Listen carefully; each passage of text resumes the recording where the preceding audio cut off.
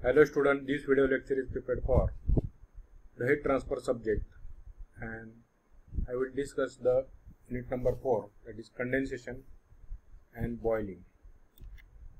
So in the previous lecture we had discussed the correlations for film noise condensation, that means for vertical and horizontal surface, and then we discussed how to calculate the rate of heat transfer and how to calculate the mass flow rate. Then after that we have discussed the exercise 1, which is made for the vertical surface. So in today's lecture we will discuss the exercise number 2, then effect of non-condensable gases and heat transfer to boiling liquids. So this is the exercise number 2. So in previous lecture we have already discussed there are two types of formulas for, one is vertical and one is horizontal tube. So this problem we have discussed. Then there are another cases, that is known as the horizontal tube. So in this horizontal tube the condensation is occur, and at that horizontal tube you have to calculate the same thing, that means mean heat transfer coefficient, heat transfer rate per unit length of pipe and condensate rate. So here I will read first the problem. Dry steam at 373 Kelvin condense on the outside surface of the horizontal pipe of 25 mm outer diameter. OD means outer diameter. The pipe surface is maintained at 357 Kelvin by circulating the water through it. Determine mean heat transfer coefficient, heat transfer per unit length of the pipe and condensate rate per unit length of the pipe.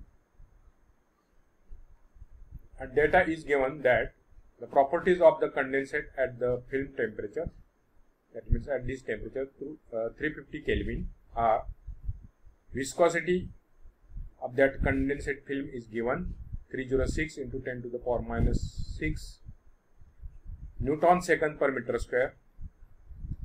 Thermal conductivity is equal to, that is K, 0.668 watt per meter Kelvin. Density 974 kg per meter cube, and latent heat, that is lambda, is 2225 kilojoules per kg. Okay. So this is the problem and the data is given. So what problem state that a dry steam at 373 Kelvin. So here this outside this tube the steam is flowing or condense, and the pipe is having 25 mm outer diameter. So this outer diameter of the pipe is 25 mm. Okay. Then the pipe surface is maintained 357. So by circulating the water through it. So suppose the cold water is going through this pipe and it is having temperature 357 Kelvin. Okay. And outside this pipe we are having steam which is condensed on this horizontal tube. So tube is like this, suppose. Okay. So steam is having temperature 373 Kelvin. This tube is having temperature 357 Kelvin. So obviously this steam is condensed as shown in this figure. So here we have to calculate the mean heat transfer coefficient for this condition. Then heat transfer per unit length of the pipe. So suppose for 1 meter length if you consider, then for that length what is the heat transfer rate, and condensate rate per unit length of the pipe. Okay.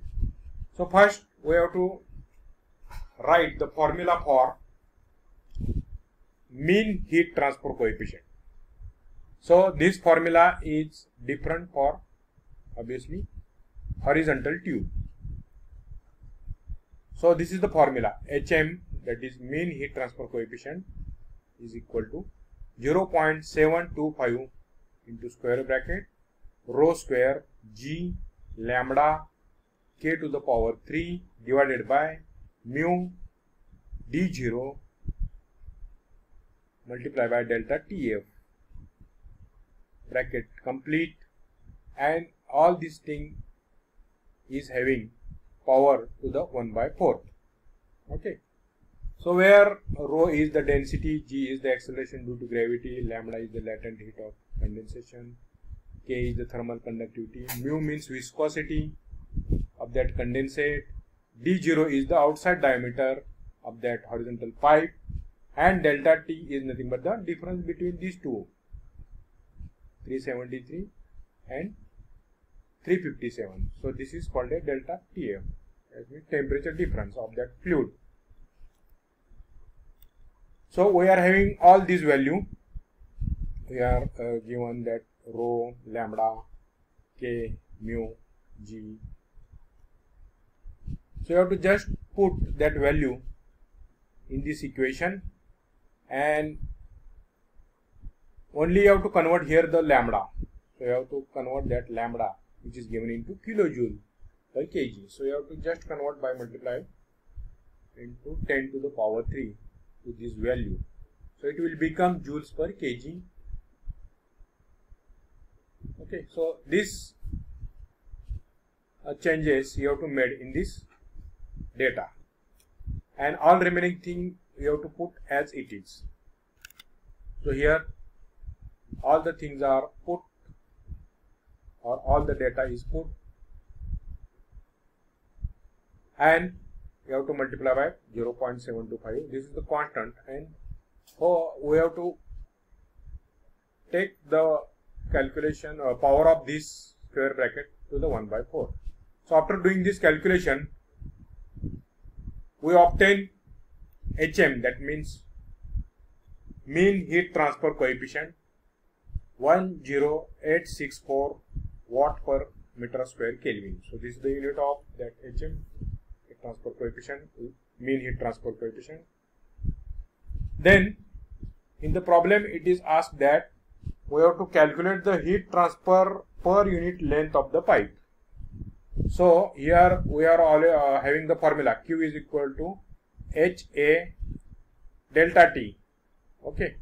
So this area is you have to calculate for the horizontal tube. So what is the area of the horizontal tube is pi D0 L, and we have to calculate the heat transfer per unit length. So you have to take that L in here. So it will become Q by L is equal to HM pi D0 into delta T. Delta T means saturation temperature minus that surface temperature. T sat means saturation temperature, and Ts is nothing but that surface temperature, tube surface temperature. So we already calculated HM, so put this HM here. Pi D0, you have to convert here D0 into meter also. Here also you have to convert, and then you have to multiply by delta T. So this is the value of delta T. So by doing this calculation, we obtain the heat transfer per unit length is 13652 watt per meter. So why watt per meter? Because the question is asked calculate the heat transfer rate per unit length. So this is the unit of length, meter. Okay, so watt per meter. Then we have already formula, that is mass flow rate. We have already this formula Q mass flow rate, that m dot is equal to Q by lambda. Okay, so that formula again you have to use here. This formula is not written here, but you are familiar with this formula. Mass flow rate of condensation is equal to Q by lambda. So where Q is heat transfer rate and lambda is nothing but that latent heat of condensation. So we are having Q, then we are having lambda value. So we have to just convert that lambda into joules per second. So that we have already done in previous step. So just you have to put Q divided by lambda. Then we obtain the value of mass flow rate in kg per second, 6.13 into the 10 to the power minus 3 kg per second. But we can write this value in kg per hour because this value is very small. Or sometimes it may be asked, you have to calculate the rate of condensation per hour. So just multiply by 3600. So this is the conversion factor for second to hour. So multiply by this, so we obtain 22.1 kg per hour. So these are the three answers we obtain for this horizontal tube. Then we will discuss the another important point, that is effect of non-condensable gases. Sometimes in if the condensation is taking place in a condenser, there are sometimes non-condensable gases like air is present, and this air affect the process of heat transfer. How?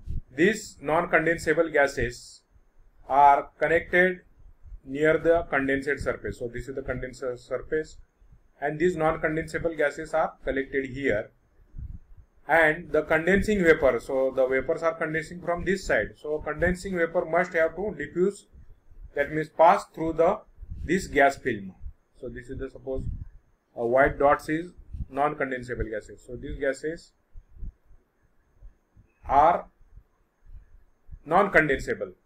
So the vapor which is condensed to have passed through this or diffused through this gas film, and then it reaches to this condensate surface. So doing this, the rate of heat transfer is decreased. Okay. So if we are having air with 1% by volume, that means suppose 99% we are having suppose vapor, and 1% suppose we are having air, then this will reduce the 60% value of for no air. So if you calculate the value of that HM or Q, that for no air, and then for by taking the air, so heat transfer coefficient is reduced up to 60%. So therefore air vent is always provided for the condenser to eliminate the air from the system. So if we look at this condenser, so this is the condenser, these are the pipes, and outside the pipes the steam is condensed. So here the condenser is taken out, and cooling media is water. So water is going through these pipes and it will taken out from here. So if we look at this part, so this is the air vent. So why this air vent is provided here? To remove the non-condensable gases like air. So air is not condensed. So you have to remove this air, which increase the heat transfer rate. Okay. So this is the effect of non-condensable gases on condensation process.